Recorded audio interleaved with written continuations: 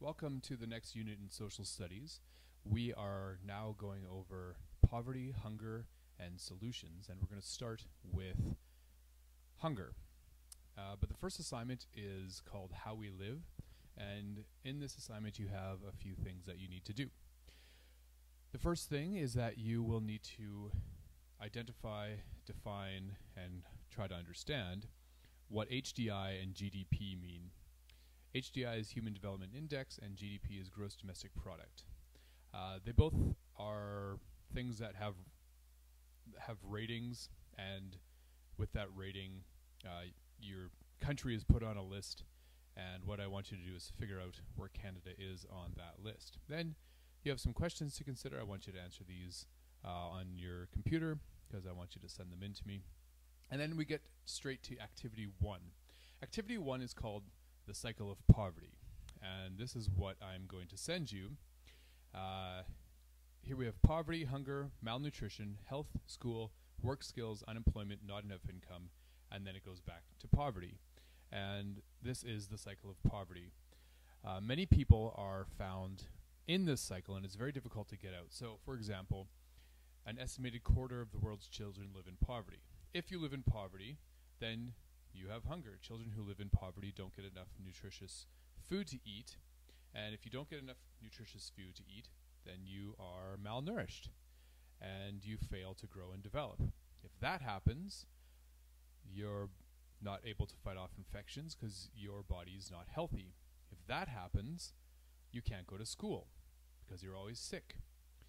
If you miss school, you don't have the work skills you need to get a job that you want and earn money.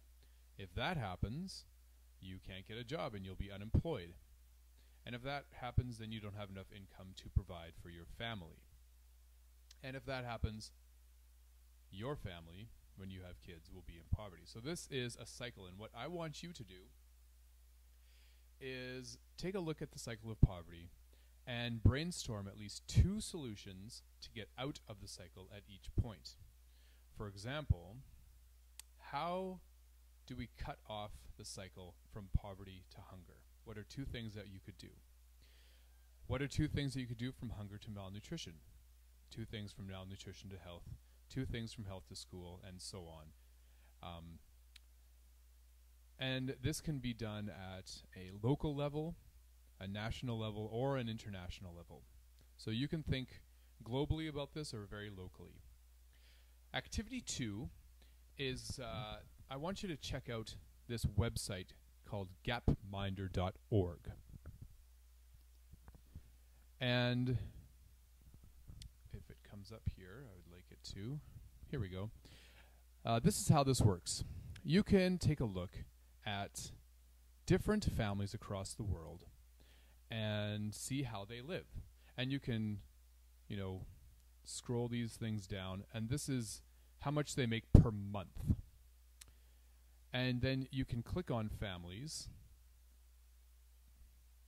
to see what they are like. So this family lives in Burundi, which is in Africa. You click on them, and you can read about them, and you could visit their home even, and they have pictures of their home and how they live and descriptions. So what I want you to do is explore this website and get a sense of how people live. What else I want you to do is compare and contrast with how you live.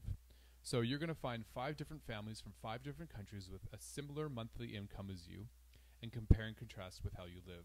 You're also going to find 5 different families from 5 different countries with a much different, lower income than you, and you're going to compare and contrast how you live with them. So this will be a pretty lengthy activity. The third activity will be a challenge. Can you eat for $2 a day? So I'm going to give you a sheet that looks like this, and your job is to figure out if you can eat for $2 a day for a whole week. So you can use $2 daily, or you can have $14 a week and just use as much as you want in that week. You write your items of your grocery list here. You virtually grocery shop. You can go online and find sales and prices at Superstore or Sobeys or whatever, and see if you can create meals for Sunday to Saturday for breakfast, lunch, and supper, and see if you can actually survive on $2 a day. You have to assume that there is no available refrigeration, because many of the world doesn't have that. And after that, I'd like you to answer some questions. And this is the How We Live assignment. There's a few activities, a few questions, lots of thinking to do, and it's really a chance to gain perspective of what it is like living in different parts of the world. So I hope you enjoy it. I hope that you can learn from it, and I hope you gain some perspective on your life here in Manitoba. All right, we'll see you again.